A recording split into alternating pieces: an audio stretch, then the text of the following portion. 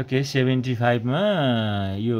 grade 8 BLE हैन यहाँ के चाहिँ बेसिक लेभल एक्जामिनेसन 2075 BS है यसको चाहिँ के छ फुल मार्क्स 25 छ हैन विषय नैतिक शिक्षा सब्जेक्ट मोरल एजुकेसन कक्षा 8 ग्रेड 8 समय 45 मिनट टाइम 45 मिनट्स है त अब एन्सर क्वेसन हेरौँ है हामी त यहाँ क्वेसन के छ 5 क्वेसन आउँछ हरेक क्वेसनको के हुन्छ 2 मार्क्स हुन्छ 10 हुन्छ है give any short answer of the following questions यहाँ नम्बर 1 मा गाउँको शान बन्न हामीले के गर्नुपर्छ भनेको छ What should we be do the pride of our village भनेको छ यो कोही थाहा छ यो पढेको छ आवर भिलेज सम्बन्धी केही प्राइड गर्ने भिलेजको छ सही छैन what should we do the pride of our village हाम्रो भिलेजको निम्ति हामी के प्राइड हुन बन्न सक्छौँ मानिसलाई कस्तो व्यवहारले जित्न सकिन्छ भने चाहिँ how can we win the heart of other main त्यो पनि पढेछ ल कसरी अरू मान्छेको मन जित्न सकिन्छ त हामीले अनि गमा जे भयो भने अब त्यो बुझेर लेख्नु पर्यो त्यही त अब कसरी त्यो उसले खोजेको एन्सर दिनु पर्यो नि त कसरी हामी जित्न सक्छ हार्ट कसरी जित्न सक्छ भन्ने कुरो चाहिँ मेन फोकस हो नि त यो त मान्छेको मन कसरी जित्न सकिन्छ त व्यवहारले चाहिँ हाम्रो बिहेभियरले हैन कसरी जित्न सकिन्छ हो त्यो बुझ्नु पर्यो नि त अब हामी अर्को मितिर जाउँ तल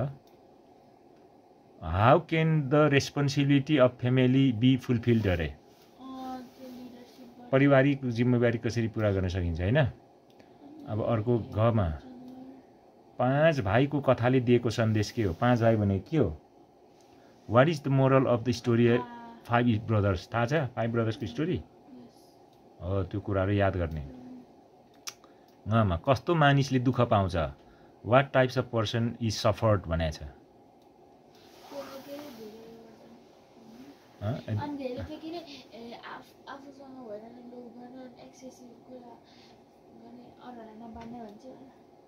दुईटै क्वेसन नेपालीमा चाहिँ इङ्ग्लिसमा चाहिँ दुईटैमै हेर्ने अब ग्रुप बी मा अब के छ तल के छ कुनै दुई प्रश्नको उत्तर दिनुस् भने चाहिँ यहाँ चाहिँ give short answer of any two other of this questions हैन जनताका कस्तो कार्यले राष्ट्रको इज्जत बढ्छ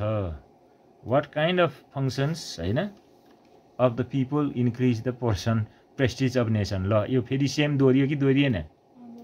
दोहोरियो नि हैन कति क्वेसन चाहिँ यसरी रिपिट भइआएको हुन्छ है त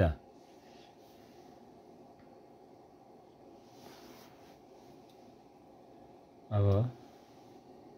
हामी यहाँ हेरौँ अब फेरि अर्को क्वेसन नै दोहोऱ्याएको छ यहाँ है किन के भन्छ मितव्यापी बन्नलाई के गर्नुपर्छ अरे what should be done the become a economical अरे क्या बुझ्यो सेम दो अघि चाहिँ इकोनोमी भनेको थियो अहिले इकोनोमिकल भनेर जोडेछ अघि चाहिँ वाट सुड बी डन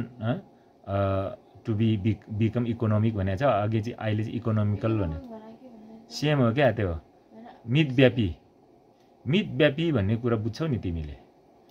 कम खर्च गर्नु क्या कम खर्च फजुल खर्च नगर्नु क्या फजुल खर्च नगर्नु फजुल यस्तो क्या फजुल भनेको न अननेसेसरी एक्सपेन्स क्या ए फजुल है फजुल खर्च नगर्नु नचाहिने ठाउँमा पनि वायत कुरामा पनि एकदम खर्च गर्छ क्या मान्छेले वेस्ट ठाउँमा क्या अननेसेसरी प्लेसमा पनि खर्च गर्ने क्या नचाहिने पनि सामूहिक कार्य यहाँ चाहिँ right any 3 advantage while participating in collective work अरे सामूहिक कार्यमा सहभागी हुँदा हुने 3वटा फाइदाहरू लेख्नुहोस् भनेछ हैन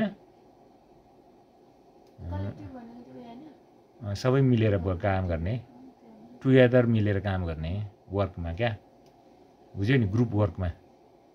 इजी वर्कमा हैन इजी वर्क हैन ग्रुप वर्क के इजी तरिकाले बुझ्ने हो भने सबै ग्रुप मिलेर गर्ने काम क्या बुझ्यो नि अब कुनै एक प्रश्नको उत्तर लेख्नुहोस् right answer of any one question अब कति क्वेसन लेख्ने भन्ने कुरा यहाँ 4 मार्कको छ यो एउटा तर अरमा आउँछ 2टा यहाँ give any 4 examples of positive behaviours that children can learn from there grand parents अरे ग्रान्ड प्यारेन्ट्सको विषयमा पढेका छौ आफ्नो ग्रान्ड प्यारेन्ट्सहरुबाट चाहिँ के पोजिटिभ कुरा सिक्न सकिन्छ 4वटा कुरा लेख्नु अरे त्यो मिलाएर भन्नु पर्यो कति कुरा त एउटै पनि हुन सक्छ नि अब तर एउटा मात्रै लेख्ने 2टा क्वेसन हुन्छ यहाँ हैन यहाँ के छ right any 4 effects cause due to not एबाइडिङ by the law of nation अरे क्या नागरिकले कानुनको पालन नगर्दा हुने 4वटा नोक्सानी लेख्नुहोस् भनेछ 4 पोइन्ट्स लेख्नु पर्यो त्यहाँ अब अर्को छ 4 मा हैन अब यो 4 मा के भनेछ यहाँ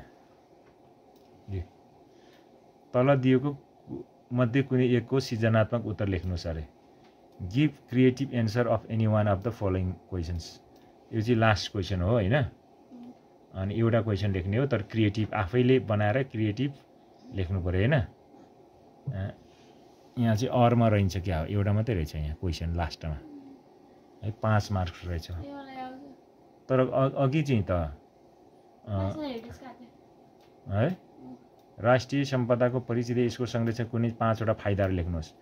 इन्ट्रोड्युस द नेसनल हेरिटेज यसलाई इन्ट्रोड्युस गर्नु पर्यो हैन र यसको 5 एडभान्टेजहरू चाहिँ लेख्नु पर्यो यसको प्रिजर्भिङ गर्दाखेरि हुने 5 एडभान्टेजहरू हैन बुझ्यौ नि अनि अस्ति पनि यस्तै सोधेको थियो अस्ति तिम्रो प्री BLE मा क्वेसन कहाँ छ त्यो पनि हेर्नुपर्छ नि त मोडेलको लागि ल्याएर निकाल कस्तो रहेछ हेरौँ त्यही त कस्तो दिएछ त्यहाँबाट पनि रिपिट हुनसक्छ क्वेसन है त